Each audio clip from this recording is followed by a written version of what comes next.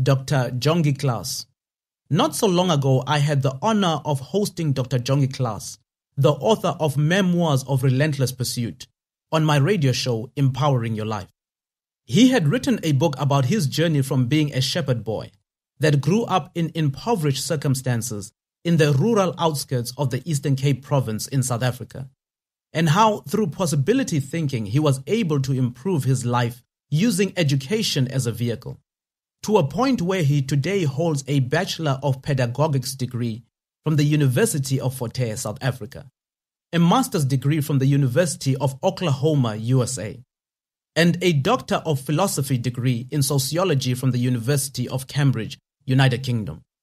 It is clear from the following excerpts of that interview that the ability to think of what is possible, notwithstanding adverse circumstances, can drive one towards the achievement of big things. Me. There is an interesting story about how you acquired the name Jongi. Can you share with the listeners how you got that name? Dr. Klaas. My mother told me that in the 70s there was a radio drama show where there was a character by the name of Dr. Jongi who used to help people. So when I was born, my mother bestowed that name unto me, wishing that one day I would also become a doctor. It's funny that when she had that prophecy, she was a domestic worker on a farm. She never went to school. She didn't even know how to read or write, but she had that profound vision. Me. She had a dream for you, Dr. Klaas.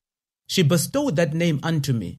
Though I started school late, it is funny that in the fullness of time, that prophecy was fulfilled. Now, before I continue quoting the interview, I hope that you're seeing what I am seeing from the attitude displayed by Dr. Klaas's mother.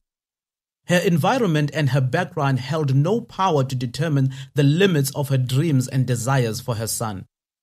We should never be limited by what surrounds us or by our experiences. While we can do nothing about the past, the future is yet undetermined. How we perceive it and what we confess about it creates the reality that is our lives. Dr. Klaas. It started with the hope I had once I started schooling. I was determined that once a chance comes, I would use it to the best of my ability. Once finally the doors of learning opened from the age of 11, I was relentless. I was relentless to catch up, as I was aware that I was far behind. I knew that I only had one chance and I was determined to use it to the best of my ability. There is a line that I like in the book of William Shakespeare, Julius Caesar. There is a tide in the affairs of man, which taken at the flood leads on to fortune. Omitted, all the voyage of their life is bound in shallows and in miseries.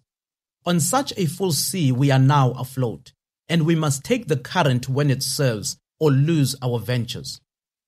What Shakespeare is saying is that every person does get a chance in life.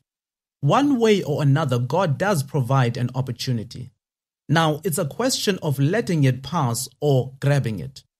You will be able to spot and take advantage of the opportunities that come your way if you maintain a confidence or believing mindset.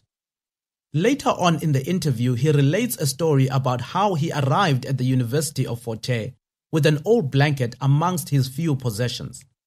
The fact that he lacked, however, did not dissuade him from believing in the power of education to create a better life.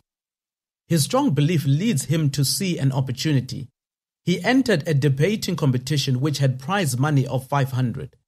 He enlisted the assistance of seniors that were known to him to help him to prepare, and as fate would have it, he won the competition.